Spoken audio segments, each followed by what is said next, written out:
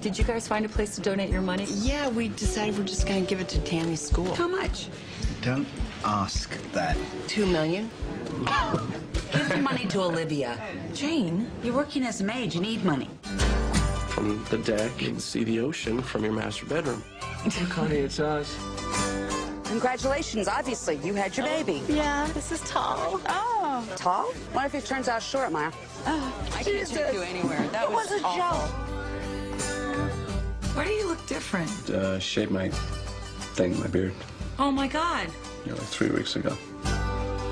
I'm angry because these two people cut in line in front of me and everyone is letting them get away with it. Them, there, those two people with their stupid faces. All right, look, I'm sorry. I don't have my entire life figured out. My God. It's not like we have all our lives figured out.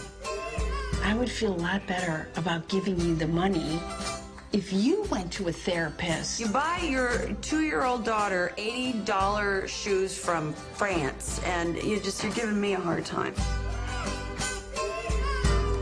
You know, has a lot of sex. Man for me. Well, I would have a lot of sex if I had that much money. I mean, you know, nothing to worry about, no stress. You're really made? Yeah. Can I come watch?